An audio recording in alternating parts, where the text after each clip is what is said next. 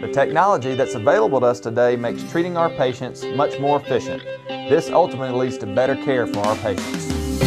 Sometimes we have a tooth that has too much gum tissue covering it, and that doesn't allow us to place a bracket exactly where it needs to be placed on the tooth. We now have a non-invasive way to remove the tissue from the tooth, which speeds up orthodontic treatment. With just a little topical anesthetic applied, we can now remove the gum tissue with just a few swipes of the laser. In the past, we would wait for sometimes up to a year to see if the tooth would erupt anymore so we could place our bracket in the right spot. Then, if it still didn't come in, we would have to send our patient to another specialist for removal of this tissue, which could be even more costly and inconvenient.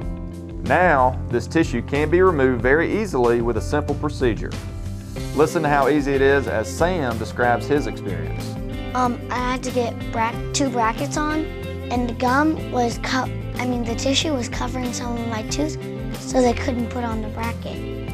They put like a numbing paste on my gum so it wouldn't hurt. I got to wear these really awesome glasses, and it shielded my eyes so the laser wouldn't hurt my eyes. So it didn't hurt real bad? Nope.